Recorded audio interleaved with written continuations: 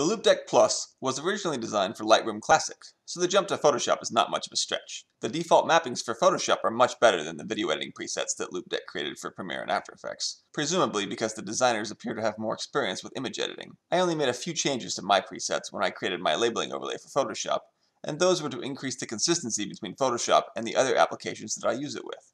With the newest version of the Photoshop plugin, you have to turn on the plugin every time you open Photoshop. Hopefully Adobe will fix that soon. My main changes were to map C1 to save and save as, and C2 to enable/disable layer and duplicate layer when FN is held down. These replace select previous tool, which switched to the left arrow, and swap foreground and background colors, which was moved to pressing the exposure dial in custom mode, which is a logical place for it.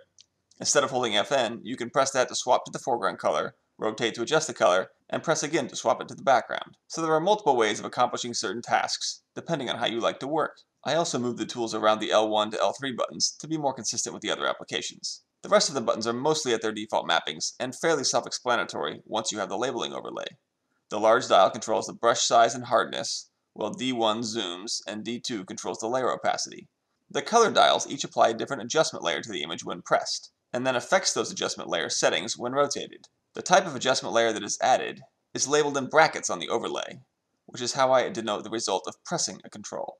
The first three rollers in hue mode, as well as the left three dials in custom mode, adjust the hue, saturation, and luminance values of the foreground color, and when holding FN, they adjust the background color. In saturation mode, the rollers affect the variables in adjustment layers. In Luma mode, the first 5 rollers adjust the brush settings, similar to what the 4 center dials do in custom mode. You can adjust the brush size, mode, opacity, flow, and smoothing right at the touch of a roller or dial. The color BW button applies a black and white adjustment layer when pressed. The right 4 dials control various other options in custom mode, the most significant of which being the temperature dial, which navigates the layer stack and can jump between editing layers and their masks when you press it. The P1 through 8 buttons select different tools to be used with the mouse, while with FN held, P8 converts the selected layer to a smart layer, and the first 7 buttons apply various smart layer filters. The Before/After button solos the selected layer, while the Screen Mode button cycles between various full screen modes to hide the taskbar and panels. The Export button opens the Export As dialog box, and with FN held, I have mapped it to open my preferred Save for Web dialog box. The arrow buttons navigate and edit the layer stack, masks, and layer settings. The rest of the mappings are well labeled and should be easy to figure out. Give it some time, but you should be able to work faster the more you use them. And don't hesitate to further customize the mappings if needed, regardless of the overlay labels.